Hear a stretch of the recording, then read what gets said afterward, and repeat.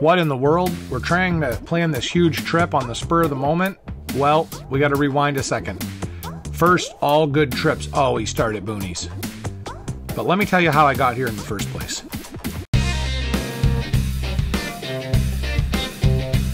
Here at Backdraft Bikes, we always try to give you some quality videos with a touch of Maine humor. Now, the next couple episodes provide exactly that. I'm going on a trip of over 3,500 miles off to southern Georgia. I've got to go down to do a job, but I've also had this on my bucket list for quite some time, to take this ride down both sides of the Appalachian Mountains. I always put off this because you just don't have the time to do what you want to do. Hold down the fort and do all your other responsibilities, right? But this time I decided to take a different approach. And to do that, I have to tell you how I actually got to this point. You may remember, if you follow my channel, that about a year ago, I actually almost died. April 7th, 2022. My primary care doctor, a stubborn old bird, was not satisfied with radiology reports that I had received over the last few years. See, I had been having some chest pain for quite a while after a pretty serious accident at work. They figured it was just sternum pain or some broken ribs, but the results started to show stress on the left side of my heart and my aorta. In fact, they noticed that I was developing an aneurysm. My cardiologist, though, had told me, just stop worrying about this because there's nothing you can do. You're young and healthy. People live their whole life like this, and there's no big deal. It really isn't that serious. But on an annual physical the week before, April 1st, 2022, primary care physician said otherwise.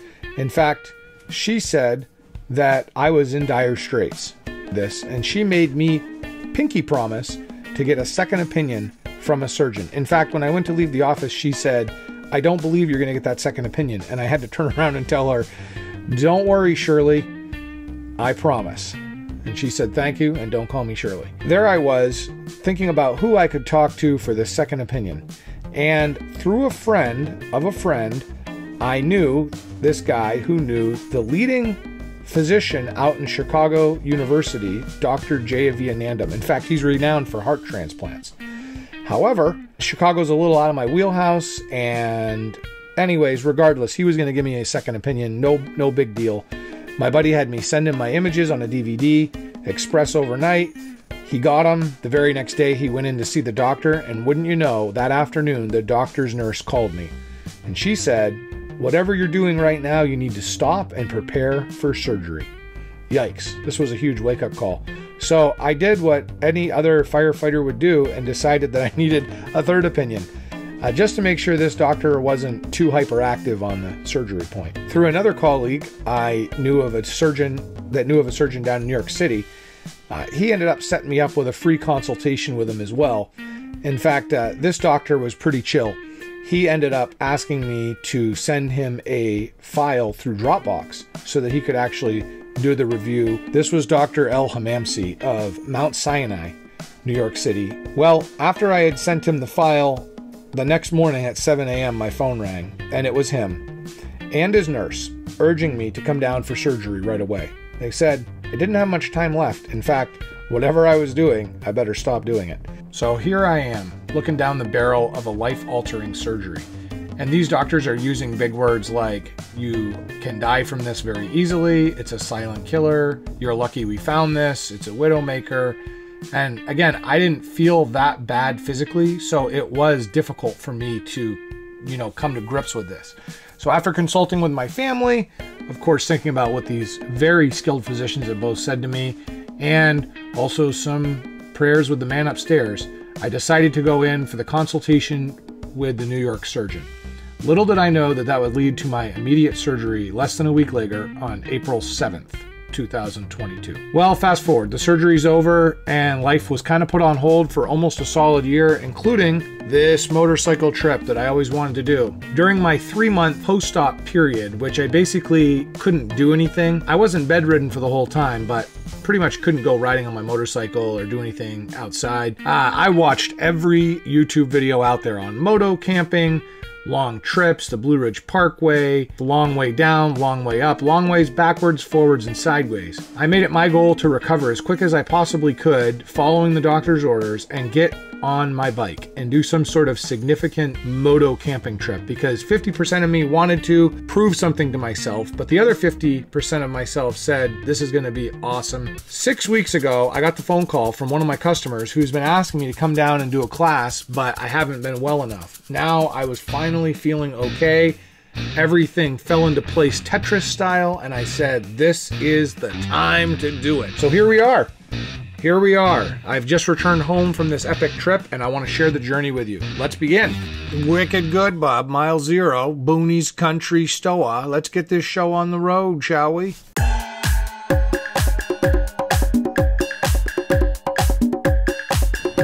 Okay, bud, we're going to take a quick stop at the New Hampshire State Liquor Store.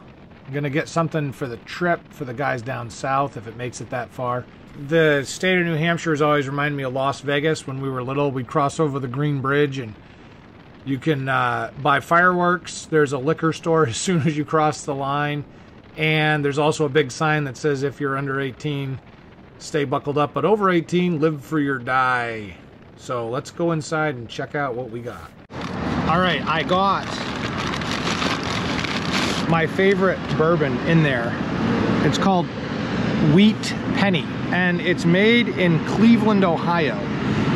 I'm telling you, if you look at my Instagram, you'll see I had a shoot off with a bunch of these, and this was the favorite. And the cool thing is it actually does come with a wheat penny. So I'm gonna pack this up and hit the road, Jack. For a second, I would give you a quick tour of the bike, of how I packed it up for the trip. So I've got my kitchen stuff in here with food. I've got my sleeping bag and sleeping pad and inflatable pillows in here, extra straps. I've got my clothes and work clothes that I need for down south. The top bag's got smaller clothing items that are more needable and toiletries. The back's got my water and a few other things that I need. This side has the fan and some tools and batteries, and this is my tent and tarp. And then I've got some cables and stuff in here that I need for quick access, and of course my K-bar, just in case things get out of control on the highway and you have to do a kickstand. All right, let's get out. Let's go. Welcome to the great epic adventure of 2023, boys. It's the ride. We're on the Great Slab for a little bit longer. The first leg of this trip is kind of boring because we just end up going to New Jersey, staying a night with the in-laws, the outlaws, and then hooking Skyline Drive after that. So it'll be fun. Not bad. This bike does so good on the highway, though. It's not really a highway bike design, but it's unbelievably comfortable. And I have it all loaded up, so I actually have like a built-in backrest right now. I love it. Welcome to Massachusetts. Please put on your bulletproof vest now. Thank you. Interestingly, coming up here, we're going to be taking 495 over to a town which no one outside of New England can pronounce properly. Worcester. Most people say Worcestershire, the Worcestershires, Worcester, it's Worcester. Yes, bud. Massachusetts, the land where you do not need to use your blinkers for any reason whatsoever. Woo! Ah, yes, sir. Come on, kids, free candy. Or as I say down here, homicide capital of Massachusetts. Literally, if you don't know Spanish here, you cannot survive, because even some of the street signs are in Spanish. So it's kind of an interesting culture because there isn't a lot of other Spanish people around until you get up there. People just don't know what yield is, do they? You just don't know what yield is. We're just gonna come in and drive a Prius. Gas queen sleigh. All right, this is Worcester, Mass, bud. Yes, yeah. Pretty famous city in Mass. basically it was an old factory city that produced, I don't know, tons of stuff. But yeah, now it's like a bustling city. You can see the old mills over there. Worcester's also famous for something we're going to go by in just a second, and I'll show you when we get there. It's always a highlight of driving through. WPI is the Worcester Polytechnic Institute, very famous college for doing all types of stuff, especially with the fire sciences. A good friend of mine teaches there. Pretty interesting school. But the biggest claim to fame in Worcester is right over here on the left, and that is Worcester's own polar bear. And is the polar bear out? It is polar bear, polar bear, polar bear. So it's polar seltzer sandwich, sodas and whatever. Interesting story about that. I did a job in Worcester for the fire department, and one of the captains and I were talking, and I said, oh, it's always been a thing whenever we come down, we always look at the polar bear and chant polar bear. And he said, they're always fighting for years and years to keep the polar bear inflated. And I said, really? Why is that? And he said, because people for years would drive by and shoot bow and arrows at it to deflate it. It was like a ritual of passing for people graduating school. So I thought that was kind of crazy, and I said, oh, that's too bad. So I just said, next time I'm coming down here, I'm bringing my bows and arrows. A lot of traffic, temperature's up 10 degrees. Yeehaw! Time to get some food for the bike and some food for myself at the rest stop. This should be fun. Here we go. Next stop, Hartford, baby. Let's do it. Yes! Connecticut.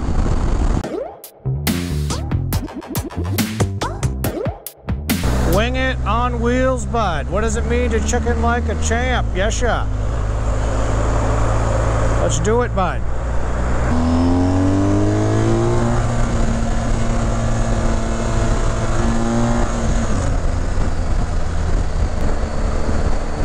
Oh, welcome to Hatfield. Hatfield. Love a tunnel. Listen to this. Woo! Woo! High five.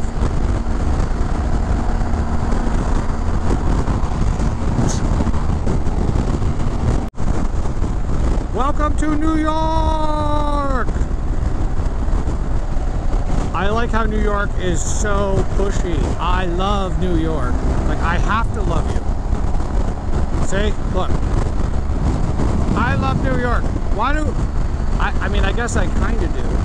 There's certain aspects I love of it. And I love is a strong word as well, isn't it? You know what I'm saying? They have different names for this bridge, but I always call it the Tappan Zee Bridge. It's now the Governor Como something something, but it's Tappan Zee. And this bridge took, I don't know how long, 10 plus years to make. They built it alongside the old Tappan Zee Bridge. It's just amazing. Now you could walk across it all the way, but the sheer magnitude of this bridge with the Hudson River below is impressive.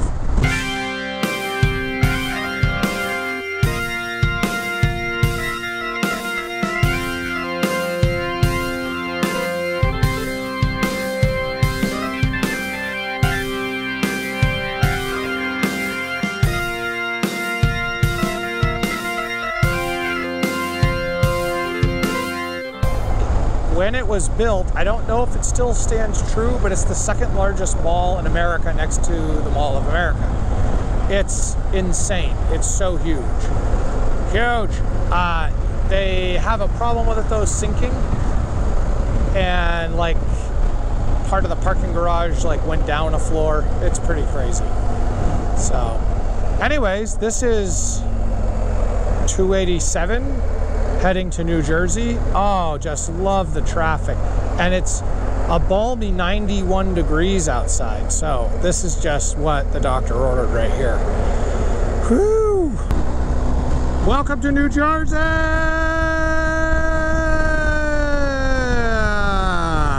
New Jersey, the Garden State. What do they grow here? Dumpsters? Chemicals? Chemicals! Yeah, Southern Jersey has some gardens, but I've yet to see them. Make sure if you're visiting New Jersey, you stop and get your complimentary hepatitis A, B, and C vaccines. Snuck into the Outlaws garage before Mother Hen could land in her nest. And then it was off to the new Oakland Pizzeria. Check this place out. What in the wide world of pizza is happening? Making the pizza pie. The next morning. Well, probably the last night of civilization. Stayed at the in-laws. Welcome to New Jersey, the suburbs of New York City. Not a bad situation. And like I said, I got free pizza and beer out of it, so who's complaining? But they're really good folks too. And I know they're watching this video, so I have to say that. Anyways, we're gonna take a quick stop down here at a very famous coffee shop that BMW riders like to visit. Yes, obligatory stop at Starbucks. And it smells bad back here, so I start looking at like the ground. I don't know if you can see this. And this sewer pump is running non-stop. And the interesting thing is when you come over here and you look at like the manhole covers, they're like bubbling. The whole pavement is bubbling. It stinks. So I'm gonna get out of here, Starbucks. I know it's a little dreary out right now, but it is 70 degrees and it is refreshingly nice. I mean, it's not bad at all. So I am enjoying this. Oh no, the road I wanted to go down is closed by police. What do I do now? I guess we'll just keep going this way. Skyline Drive. Oh, we gotta go this way. Here we go. This road here, Skyline Drive, is awesome to ride. It is, but in the winter time, it's super duper duper bad. And we're gonna actually go to the next Skyline Drive here in a moment. I say a moment. In like 5 hours, we'll be at the next Skyline Drive.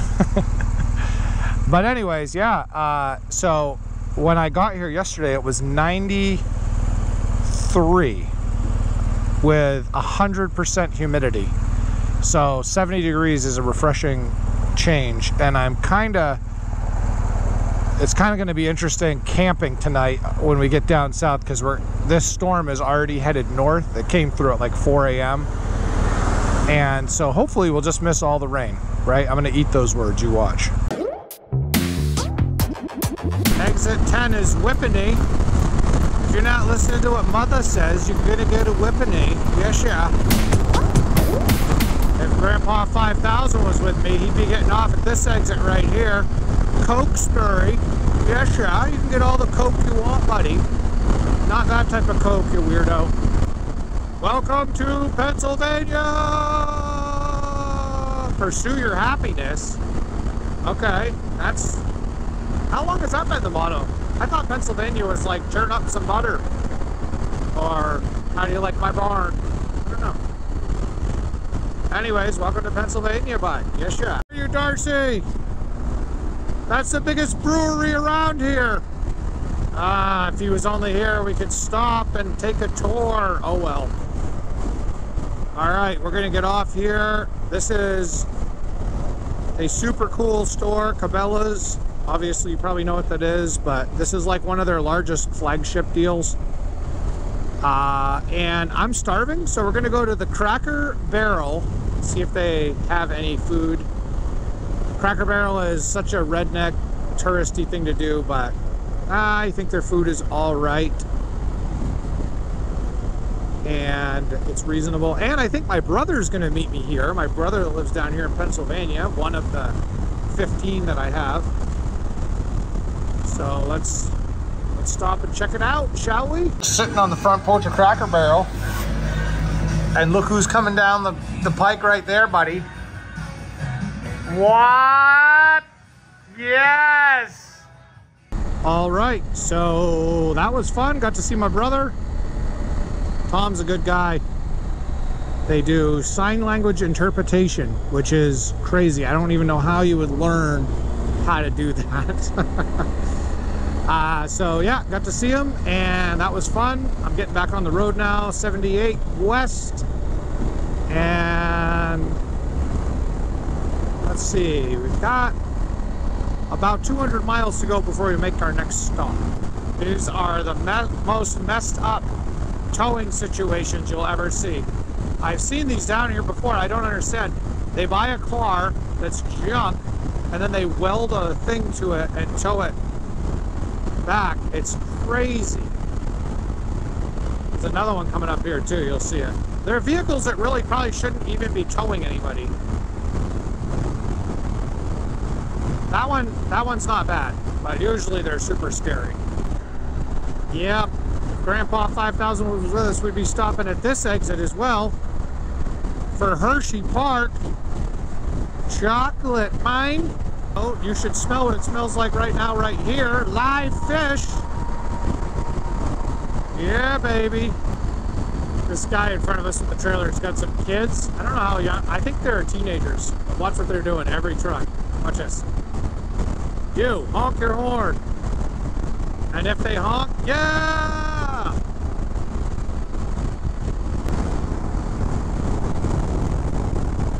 Woo!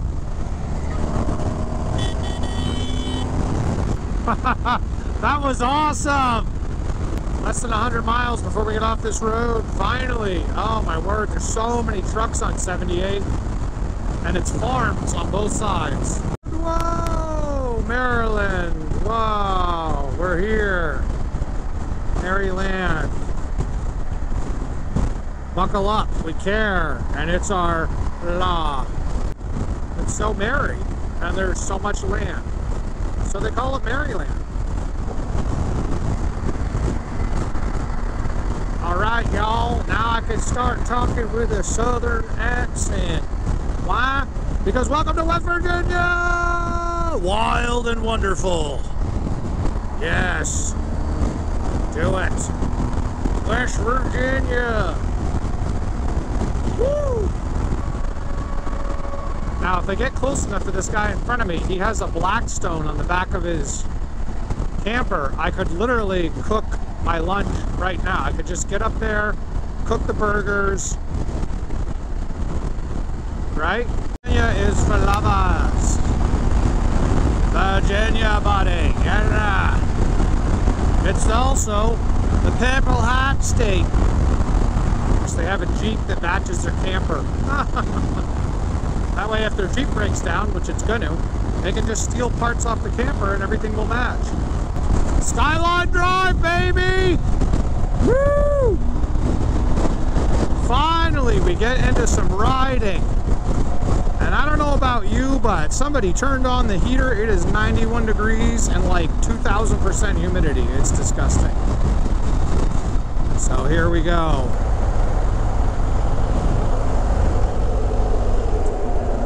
Check it out, here it is. Let's not drive by it. Skyline Drive, buddy. Woo! Oh, it's right here. It's right here. And you gotta get your hashtag picture right up in front of it, bud. Oh. Excellent! All right, bro. Southbound on Skyline Drive, and all types of things to check out. Never done this before and always wanted to do it, so here we go. 4 campgrounds on this road, and I'm hoping one of them has a site. A couple of them said there were no vacancies. That'll be a bummer. The last time I came through here, believe it or not, I have never been on this Skyline, but on the other side of the park, there's campgrounds, and they were all full every time I rolled up on them. So it was super duper frustrating. I always lost my chance to camp because everything was always full. So I'm hoping one of the 4 has at least a site. Dickey Ridge Visitor Center, bud. Let's take a quick stop and check it out, shall we?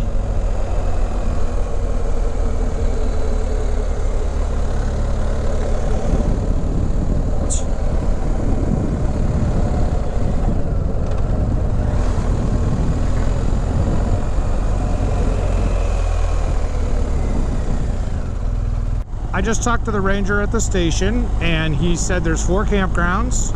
2 of them are completely full. The first one, Matthew's arm, or Matthew's leg, I can't remember, whatever, some appendages of Matthew, is the first campground, and he said there's a vacancy there, but it always fills up, especially on a Friday night, because people from Washington, D.C. like to come over, and they fill it up. So that's a nice site. So besides for that, he said the next 2 are full vacancy wise. However,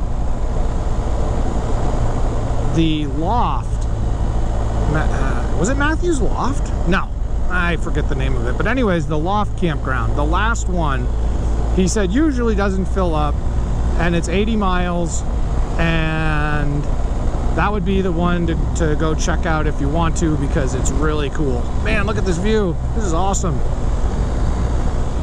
So I'm gonna go check it out, and I'm hoping it's a roll of the dice because it is the last campground of the 4 campgrounds. So guess what? If it's full, I'm done.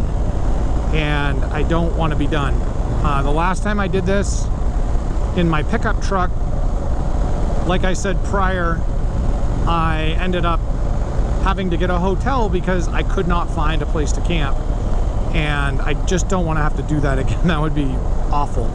So anyways, we're gonna cruise down and we'll check them out as we go. And the temperature, a little bit of relief. It's 77. It was 92 before in town. Oh, it was just oppressive.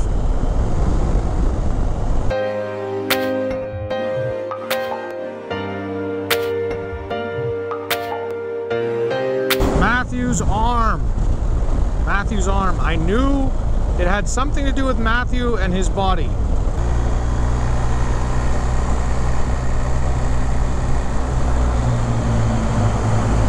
Yeah. Obligatory.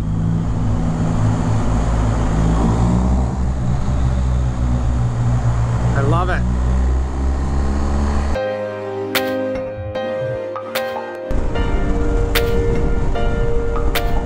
Big Meadows. That's why they call it Big Meadows, because there's a big meadow. You can stay here. They have like a lodge.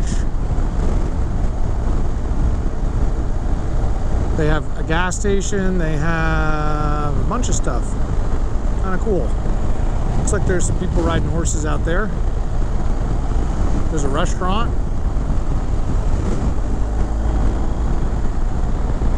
Big Meadows was the second campground, so there's 4, so we have 2 more to go. I don't even remember him saying that one, so maybe that was a bonus campground. I don't know. We'll just have to keep going. Maybe the last one here will be the right one. All right, this is the National Park Loft Mountain Campground. Yes, you bud. And the ranger said he's from Maine. What the heck? That's so funny. All right, so I basically got to check into any of the, I got to find any of these sites that I want, and then go back and tell them. You're for dinner. Little spike horn with the velvet store, and got absolutely taken advantage of. Hey, buddy. $6.67 for 3 small pieces of cheese, a small bag of pretzels, and a small bag of cashews. But they're the only thing here. I wanted to get a little ice, and they don't have any ice, and the power is not working. So everything is fun and exciting. People were absolutely losing their minds in there, though. So, not me. I was just like, hey, you know, you can't help it. It's not like the guy at the register could help it.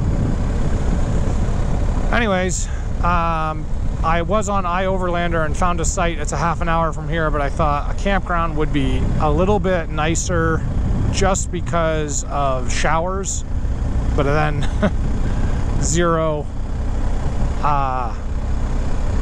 power, so kind of stinks. Let's try to get the rest of the camp set up before dark and then make somewhat of a dinner.